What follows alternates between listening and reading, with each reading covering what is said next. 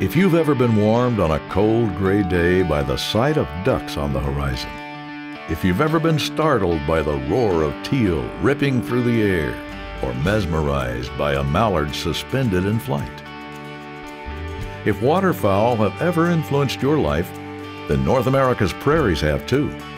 More waterfowl are hatched in the Prairie Pothole region of North America than any other place in the world, giving the region its nickname, the Duck Factory. The Prairie Pothole region spans some 300,000 square miles across southern Canada and the northern U.S. In 1938, DU conserved its first acre on Big Grass Marsh in Manitoba. Since then, we've conserved nearly 5 million acres in the vast pothole region. Yet the threats to the duck factory continue to mount. The region has lost 70% of its original grasslands, and wetland losses continue across Prairie Canada.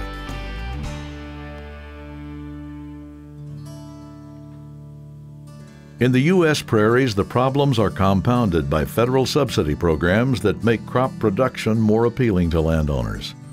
This is what I call my home, and this area here I feel is not good quality land to be cropping in. But now with the latest market, how grains have taken a hike in price, we see a lot of this being broke up again.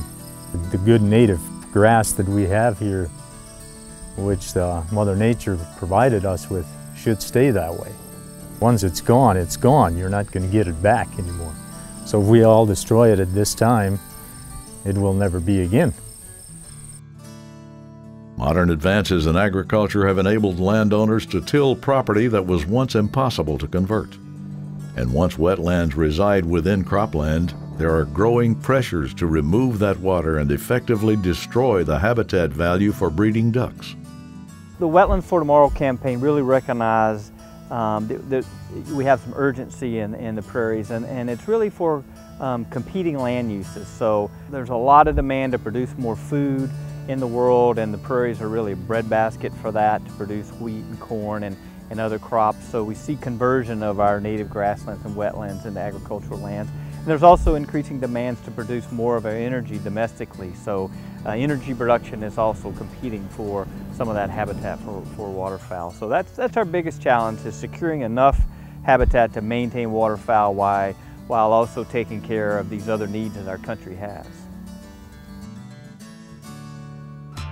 On the Canadian prairies, where provincial governments are responsible for policies to protect wetlands, there are many large challenges.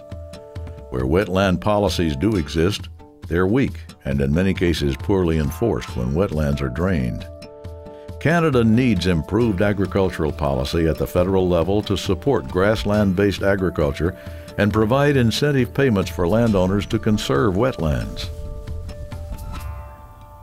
Fortunately, Ducks Unlimited remains committed to rescuing the duck factory. Our Wetlands for Tomorrow campaign brought renewed focus to DU's work on the prairies, and we're facing every challenge head on.